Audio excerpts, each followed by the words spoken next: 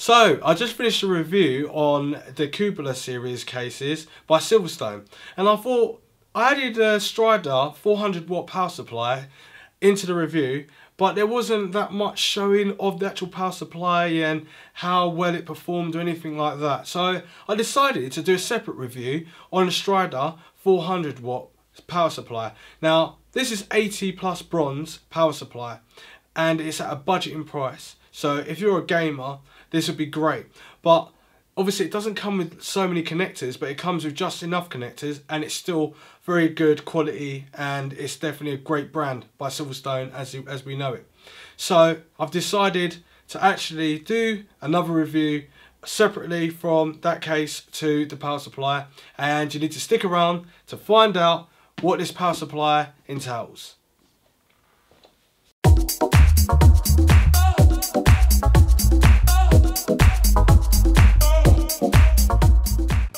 Right, so just taking the power supply straight out of the box, we have 150 millimeters in width, and we've got 140 millimeters in depth, and we've got 86 millimeters in height. Now, looking at the power supply just as itself, we've got 4 Phillips screws at the top, and we've also got a grill which you can obviously take off and clean the dust away from it. Now, this is not a modular power supply, this is just a power supply that's all in one, but obviously SilverStone do a hell of a lot of power supplies for every occasion, even for servers. So I'll leave a link in the description down below so you can have a look and find out what you actually, or what your needs will be. So it's got an exhaust grill at the back there, and the stickers on upside down depending on which way it is, and also the cable structure is on the right hand side.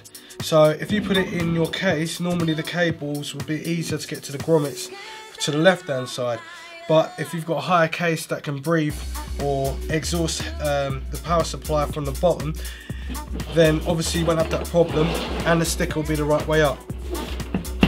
So now looking at the power supply itself, it's got a separate 20 pin connector, and also it's got an extra 4 pin to make it 24 pin. So 20 pins for the old school motherboards and 24 is for the new motherboards. It comes with 3 Molex, I can see there. Yeah, so 3 Molex connectors on that one cable, and also a disk drive, the old school floppy disk. It's got one connector there. It's got an 8-pin EPS, or it's got 4 pins, so you can put in the newer motherboards 4 or actually 8. So you can split it, or you can have it in 4. It won't obviously work with the 2-pin that you can get on some other motherboards, i.e. like the nut boards, but obviously this power supply is a bit too big to go on a nut board. Then it comes with 2 PCI cables for your graphics card. These are 6-pin, and it also comes with 1, 2, 3, 4. So it comes with 6 E Sata connectors. So here's your power connectors for your CD, DVD, Blu-ray, hard drives, and anything like that that accepts this sort of power rather than Molex. And the cable bray is just basically the actual 24 pin is actually braided, but not braided in like an well, it's black, but all the other cables are like normal standard yellow and black, red and orange and stuff like that. But you can kind of cover it up, or you can put an extension and obviously have the cables routing from the back. Now, the power supply actually goes up to 18 decibels, so technically when you're really gaming hard off of it, it's not going to be annoying. 18 decibels is really nothing, especially if you've got dampening in the case.